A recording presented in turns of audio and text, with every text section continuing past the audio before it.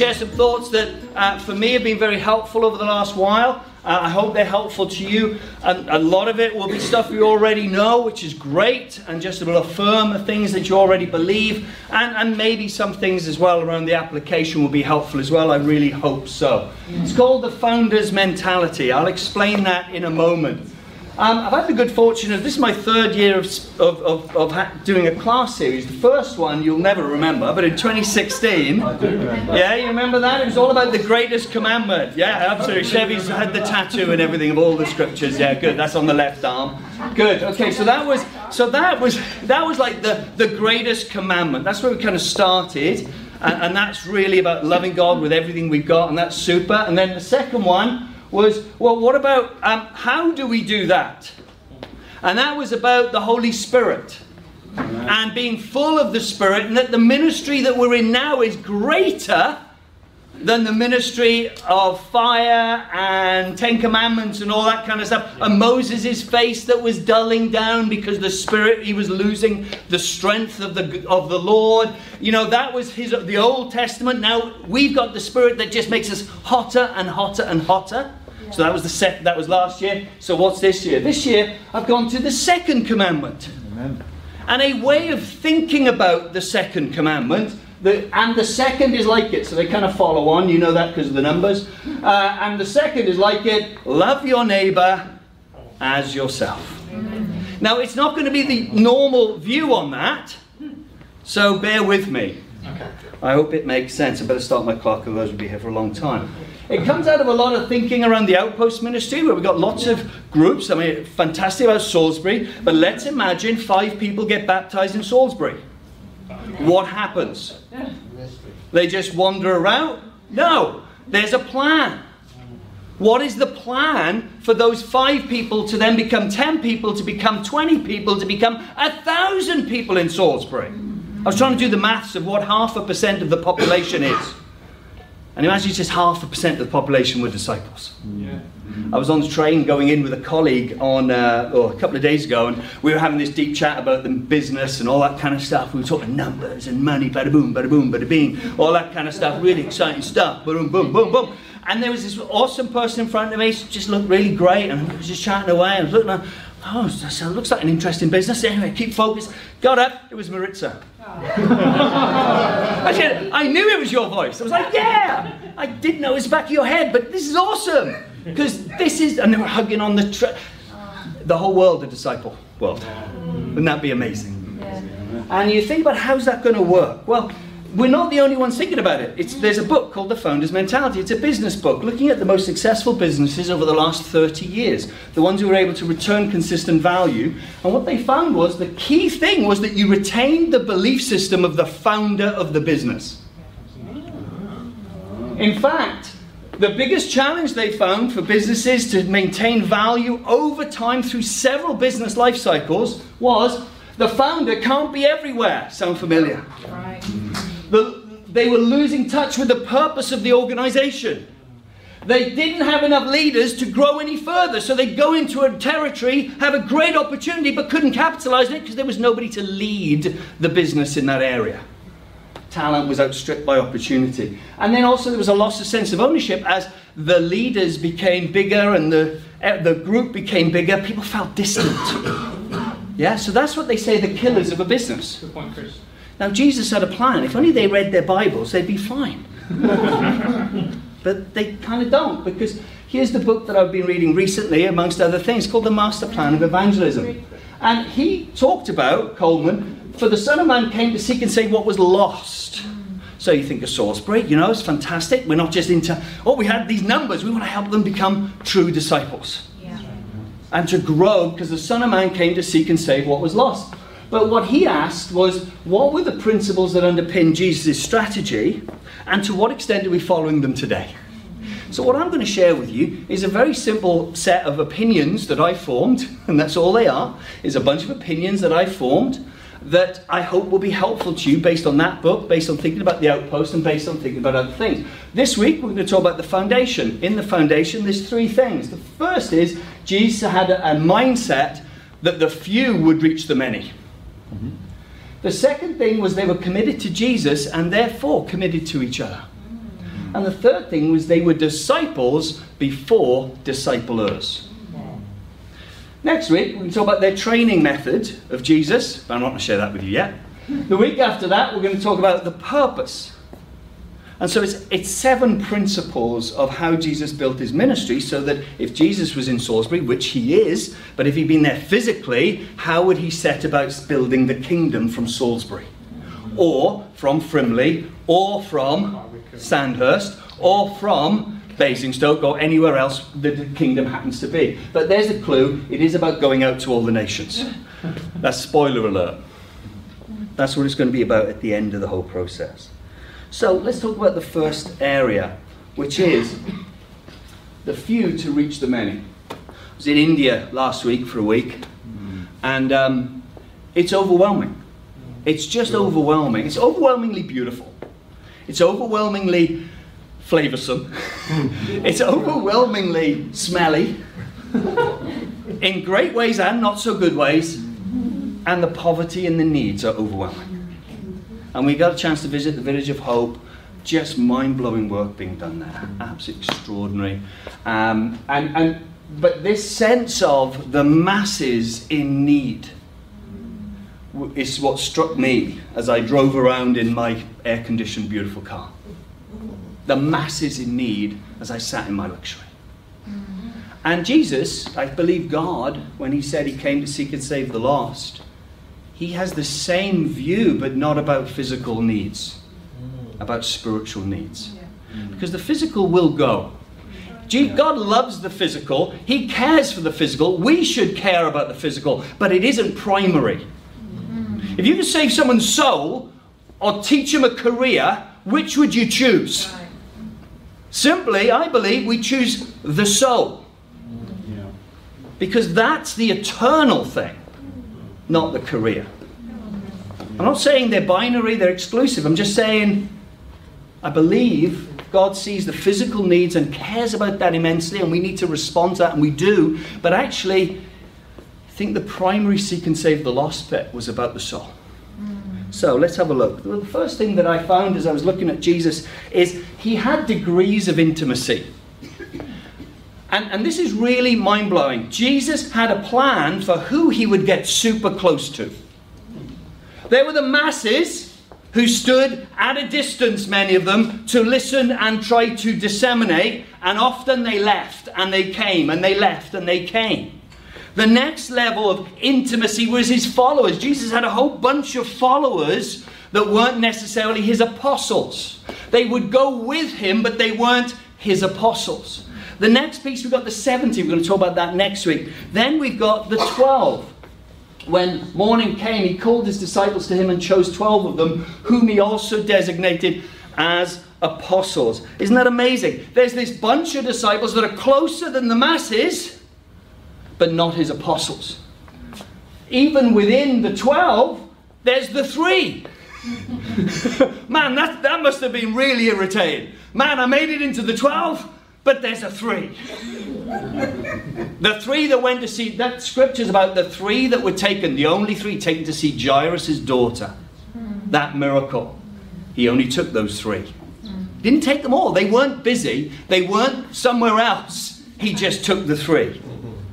And then, of course, we've got the disciple that leans across on his chest, the one that Jesus loved.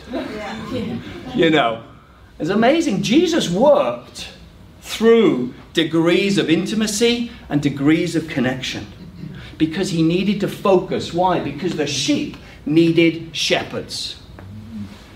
When Jesus landed and saw a large crowd, he had compassion on them because they were like sheep without a shepherd, so he began teaching them many things. Jesus' heart was moved by the masses. But why didn't God just create a mass movement? Why didn't he just create the Facebook or Twitter of the day? He's an almighty God. He could have done any of that. And then Jesus just messing about with a few disciples. Why? Because the masses are not the key. The few that knew Jesus and could replicate that was the key to us ending up in Salisbury. Chain of change, not mass spike and then drop through the floor. You know, he had compassion on them. And also, John 2, he says he didn't trust the mob. Have a look at it later. It says he knew what was in men, so he didn't trust them. It's not about the mass.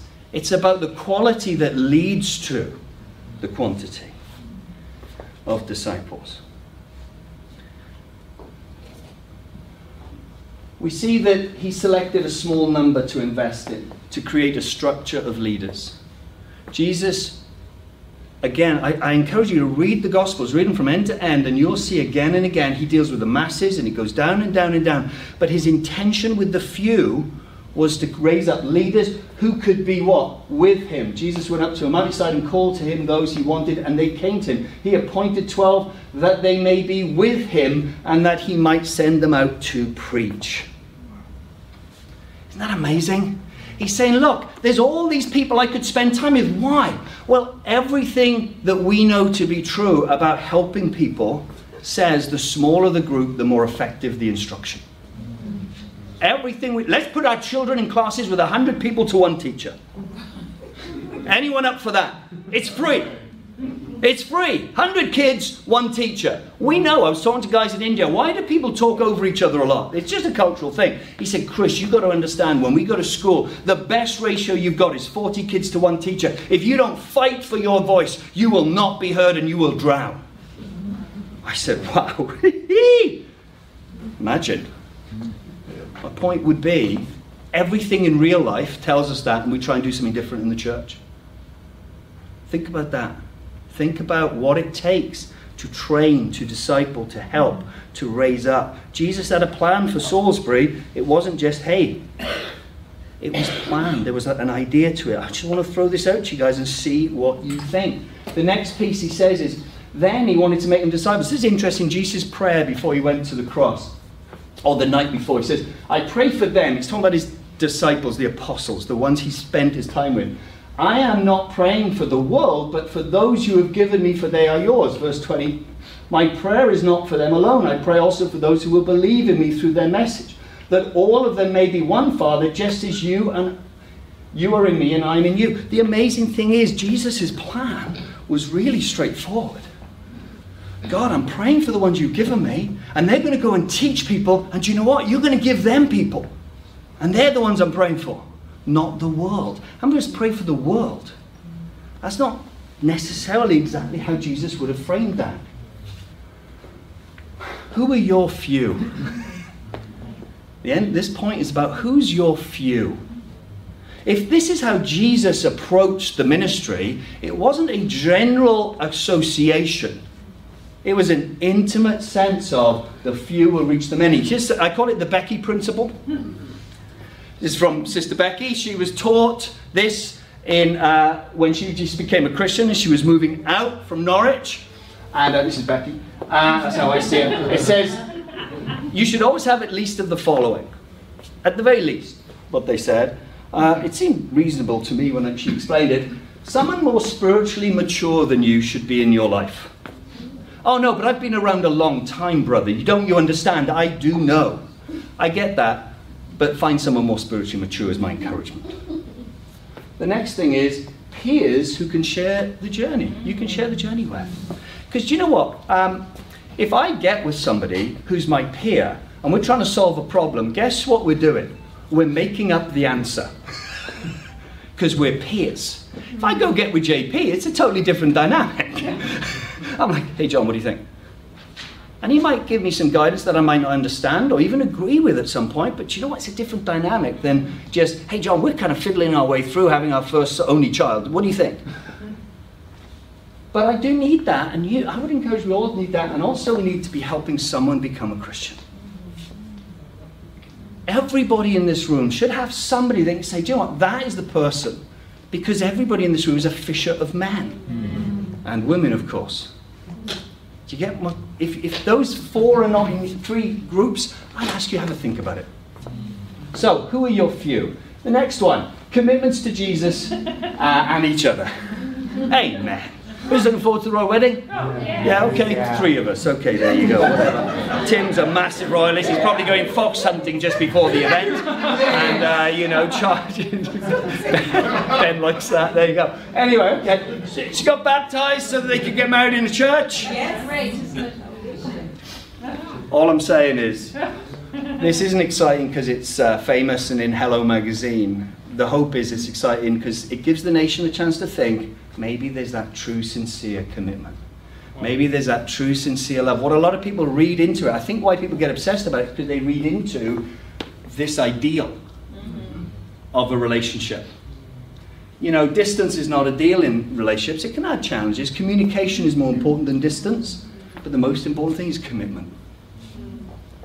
And, you know, Jesus, when he went out and he called his disciples, he had a very consistent theme. He was a bit repetitive, Jesus. He said, come and see, follow me, come and see, come, follow me, follow me. He said the same thing. Yeah. You, come with me and see what's going to happen. See, yes, he had a selective intimacy and degree with different people, but those who were his few, it was all about being together. It was all about being connected. And what was amazing, in Luke 8, he says this, he said, the knowledge of the secrets of the kingdom of God has been given to you, but to others I speak in parables. You see, those who could draw near to Jesus saw something that those who were just one stage removed could only dream of. Jesus pulled them aside again and again. Guys, let me explain. I'm only explaining to you, not to them. That's amazing. The way he was asking them to be close, to be intimate. As the ministry and opposition grew, this was amazing to me as well. As you read through his first year, second year, and third year, you see that as the opposition grows, he draws closer to the few. And the rest play less of a role, because most of them fall away in some senses, actually. But the closer, and as he gets more opposition, and even when he's getting bigger, he gets smaller. Jesus focuses in. He's not prepared to compromise. You know, as you see him in the last 2 years, you see him going on more walks. If you look at the map of Jesus' walks, they get longer and more solo, except for with his disciples. You see that in John 11:54, he's getting opposition. He says, they drew away and stayed together. In chapter 10, it says, they were on their way up to Jerusalem with Jesus leading the way. So this is the last way up time. This is the time Jesus is on his way. This is like on his way to his death. He knows this, right? And then he says, the disciples were astonished while those following were afraid. See, disciples, followers. People were going on this journey with him even though they weren't in the disciple group. Again, he took the 12 aside and told them what was going to happen to him. We are going up to Jerusalem, he said, and the Son of Man will be delivered over to the chief priests and the teachers of the law. They will condemn him to death and will hand him over to the Gentiles. With Jesus saying this sort of stuff, no wonder people were afraid. But who does he call in? See, Jesus didn't just have a plan, let's say, in Salisbury or in any other part of the Thames Valley, that for us to just be together as a sort of a few of us, if you like, in these areas around the south and the southwest. What he also wanted us to be is there for each other at those moments, with a level of depth that you only get if you're actually with each other. There's 2 Greek words for time, chronos and kairos. Chronos is quantity of time, kairos is quality of time. You only get kairos, quality, out of chronos. Yeah. Try parenting. Hey, I've only got 30 minutes, so we're going to have really special time, son. Try being a husband that way. Sweetheart, I've been away all week, but, you know, let's get really close. It's like, whatever, we need to talk. We need to spend some time. We need to spend some time, and then you get the quality time. It's the same in small groups. The last week in Gethsemane, and in Gethsemane, basically all he did was spend time with his inner circle, because he needed to be with the people that were closest to him. He didn't have a lot of time for himself, because we're going to talk about that later, but that's because his whole life was being with others. in the ministry. And when he was with others outside the ministry, he was still with people in the ministry. He did the ministry with the ministry. It was the same thing. Yeah. Because they were together. Yeah. And the question is, do you have that deep sense of togetherness tonight? In a small, intimate group. And I strongly urge you, this is my personal belief, I'm not saying it's an element of doctrine, my personal belief is everyone needs a mature person to guide them. We need peers to share the load, and we need to be helping some people to become disciples. So, the third thing is disciples before disciplers. Now, we're going to have a lot of fun with the word disciplers in the third week. This is the first, not next week, the week after. Anyone know that building? Some of you in Basingstoke will maybe remember that. Ben was awake. Thank you, Ben. Tony, don't worry. Yeah, no problem. Yeah, you remember Karen. Yeah. I don't think you were even in the room, Karen. Anyway, okay, yeah. This is City Tower. I've been there. It's in New York. It is the most extraordinary building I have ever been in. I loved it when I went, right? It was about 2 months ago. See, it's on stilts. It's because a church wouldn't sell them the land. So what they decided to do, okay, so you're not going to send me the land, but you don't own the air. Is that correct? You don't own the air, but you own the land. So hang on, let's think about, let's put some stilts and then put this humongous building on those. That'll work. As long as what? As long as the stilts are strong, amen? As long as there's foundations, as long as everything as it goes up is joined together more and more and more closely. Cool. So you would imagine they were like super duper on top of this, right? Because this looks pretty precarious. What they discovered, about a few months away from completion, they discovered that rather than being welded together, the frame had been bolted together. Yeah. I'm not an engineer, but even I know that's probably not as good as the first option, which was in the plans. They did a survey and they estimated about 200,000 people would die should it collapse.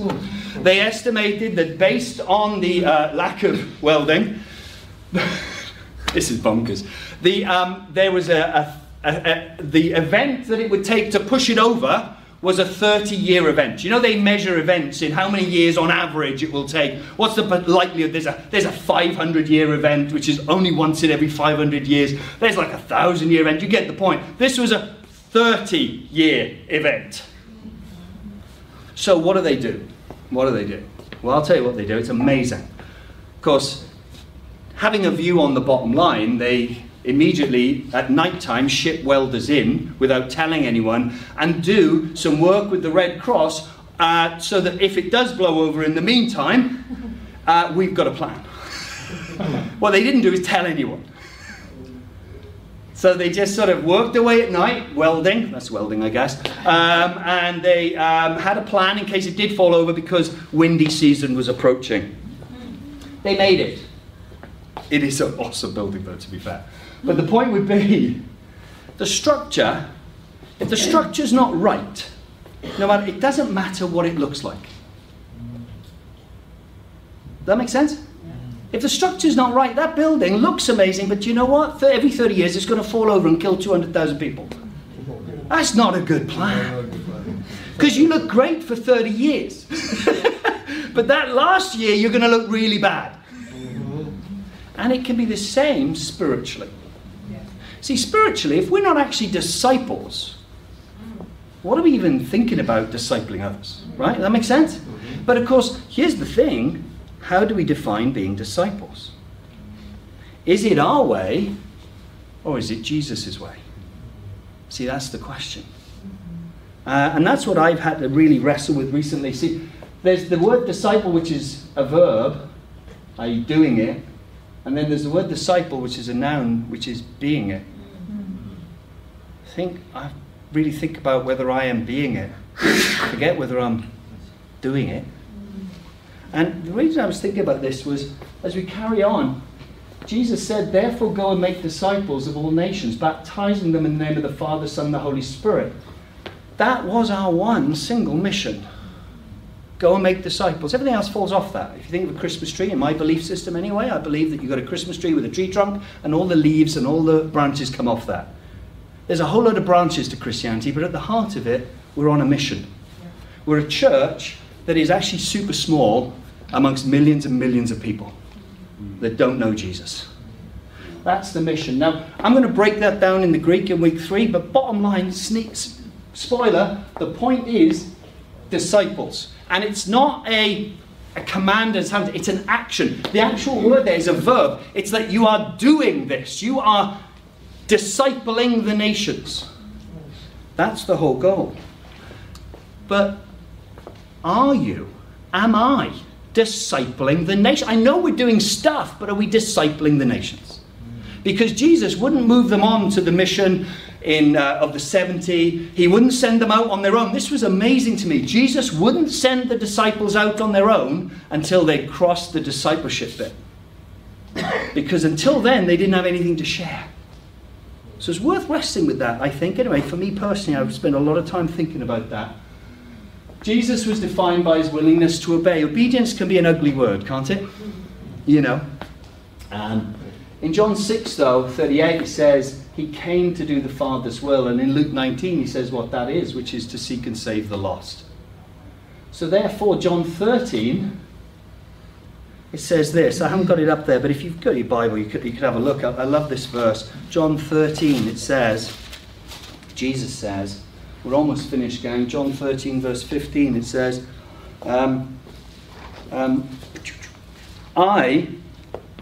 verse 15, I have set you an example that you should do as I have done for you. I'm looking at my own life, my own personal helping of people become Christians. And quite frankly, can I honestly say I have done for others what Jesus has done for me? Recently? No, definitely not. Now I'm busy, so I've set myself a little 30-day goal, right? So the goal is to share my faith with somebody every day for 30 days. You'll be amazed how weird it is and how much inertia there is at the start. Because you see, I've actually invited my whole neighborhood. I can't just do that again. I could go to my neighbors again. Say, hey, you know, we talked about it at Christmas. Are you open now? Would you like to know about Jesus now? Or I need to go find some new people. That's what I need to go do. Like, whether it's the cashier at the co-op yesterday, he was surprised. Hey man, do you live around here? No. Yeah, I do. Cool. Do you want to go to church? It was a good segue. I was so slick. So awesome. Guy today, before I got left for Basingstoke, I said, hey, you know, I want to come to church. And he actually sounded interested. I was so shocked. Because everyone else had been a bit like, no, my church is the garage or whatever it is, right? You know, that's what people say. But the thing I figure is, the question is, am I doing to others what has been done to me as my priority? Or am I thinking about all the baubles on the Christmas tree of the church, the baubles on the Christmas tree of the kingdom, which are good and important? Or am I actually in touch with the actual vine? And so anyway, he says that in verse 3. He says, I tell you the truth, no servant is greater than his master, nor is a messenger greater than the one who sent him. You know, that is an incredibly powerful thought, that we are here to be as Jesus is. I love the fact, we're going to talk about it next week, Jesus tells the disciples when they were in the 70, he says, go and tell people the kingdom of God is coming. His whole point was, where we go, we're to tell people the kingdom of God is coming. Amen. Jesus is on his way to your life if you want him. That's an amazing thing. When are we really on that piece is the question. You know, don't worry about being perfect. I have definitely and am definitely not, and I don't think any of us actually can say we are perfect. That's not the point. But the point is to keep walking in the light we've got. How many of us are walking truly in the light we've already got? Don't worry about new light. Just walk in the light we've got. That do the things that we know we should be doing. Are we personally remaining in him? The Bible says if we remain in him is to love him. That's where we're going. The first section of this is all about these foundations. It's all about these three things I'm suggesting. He pulled the few, get to the many. He was absolutely all about that commitment one to another. And then finally, he was about being disciples. Before we even think about discipling the nations, let's make sure we're on that mission ourselves. And then next week, we're going to talk about how he trained. 3 key points from that. And then finally, we're going to talk about the purpose and the cyclical nature of that. The 4th week will be a bit of a devotional for people to talk about what you feel like, if anything, you could apply from the lessons of the last couple of weeks. Thank you very much, guys. Have a great night. Thank you.